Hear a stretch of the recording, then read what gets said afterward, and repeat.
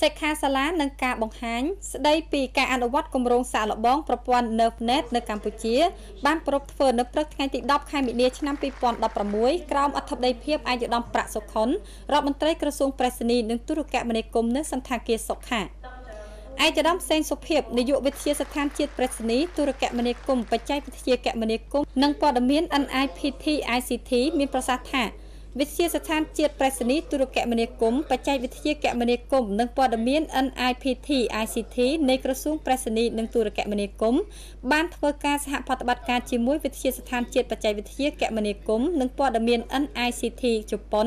ក្នុងការអនុវត្តគម្រោងសាកល្បងបង្កើតបណ្ដាញបញ្ជូនល្បឿនលឿនរវាងទីក្រុងនិងជនបទដោយប្រើបច្ចេកវិទ្យាតភ្ជាប់បណ្ដាញដែលមានឈ្មោះថាប្រព័ន្ធ NerveNet របស់ NICT ជប៉ុន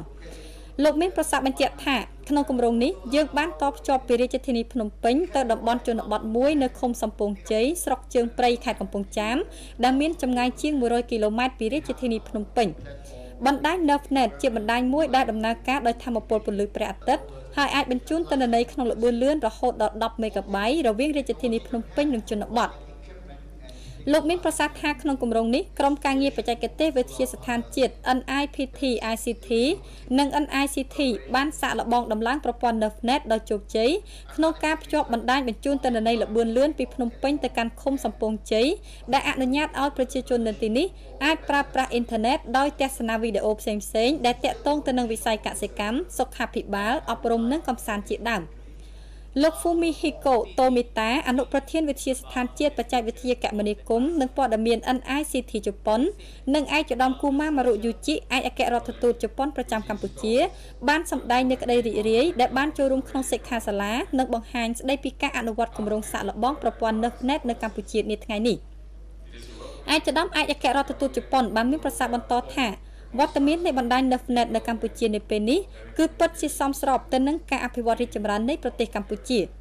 ឯកឧត្តមរដ្ឋមន្ត្រីប្រាក់សុខុនបានមានប្រសាសន៍ថាវត្តមាននៃបណ្ដាញ NerveNet នៅកម្ពុជានៅពេលនេះគឺពិតជាមានសារៈសំខាន់សម្រាប់បងប្អូនប្រជាពលរដ្ឋយើងមានលទ្ធភាពអាចចូលទៅយកព័ត៌មានពីខាងក្រៅមកបានដែលជាព័ត៌មានមានផលប្រយោជន៍សម្រាប់គាត់គ្រប់បែបយ៉ាងទាំងព័ត៌មានតាក់ទងទៅនឹងការរកស៊ីព័ត៌មានតាក់ទងទៅនឹងវិស័យកសិកម្មរួមមានព័ត៌មានអំពីបច្ចេកទេសកសិកម្មតម្លៃទំនិញតម្លៃវត្ថុធាតុដើមហើយជាងនេះទៅទៀតក៏អាចផ្ដល់លទ្ធភាពដើម្បីឲ្យពួកគាត់អាចតាក់ទងគ្នាបានល្អក្នុងសង្គមក៏ដូចជាក្នុងគ្រួសាររបស់គាត់ជាមួយដៃគូពាណិជ្ជកម្មដែលត្រូវការទំនិញរបស់ពួកគាត់យកទៅលក់ដូរផងដែរ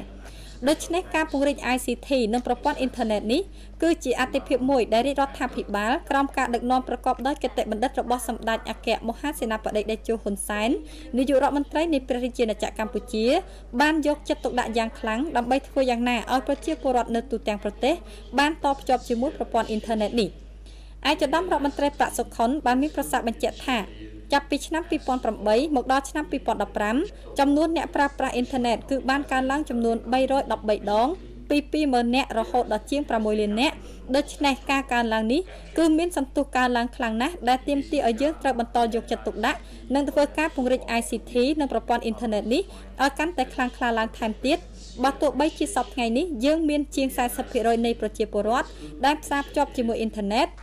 ប៉ុន្តែយើងនឹងខិតខំប្រឹងប្រែងបន្តទៅមុខទៀតដើម្បីឲ្យប្រជាពលរដ្ឋកម្ពុជាមានការតភ្ជាប់ជាមួយប្រព័ន្ធអ៊ីនធឺណិតនេះដោយសារតែសប្តាហ៍ថ្ងៃនេះកម្ពុជាស្ថិតនៅក្នុងលំដាប់លេខរៀងទី6ក្នុងចំណោមប្រទេសអាស៊ានយើងស្ថិតក្នុងលំដាប់លេខរៀងទី2ខាងផ្នែកទូរស័ព្ទចល័ត